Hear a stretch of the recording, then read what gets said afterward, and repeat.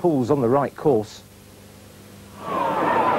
It didn't take long for this match to burst into life. 5 minutes gone and Martin Hodge takes out Andy Kennedy on the edge of the box. The referee gave a penalty, but as our replay clearly shows, the contact was outside the area. Hodge got his marching orders for a professional foul, and Poole were down to 10 men with 85 minutes left on the clock. The green jersey was handed to John McPhail, and what an inspired decision that was. Ian Chapman with a spot kick, McPhail with a brilliant diving save to his left. Mind you, if you thought that was impressive, watch this.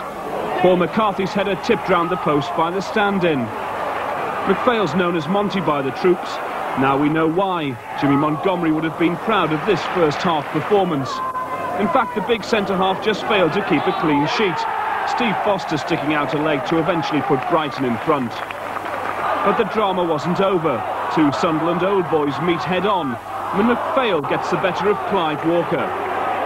Poole deserved to get a point for all the effort they put in after the early setback, and they got their just reward with a Brian Honour special in the dying seconds. An excellent result for Alan Murray's side in the circumstances. Monty's magic and Honour's heroics earn a vital point.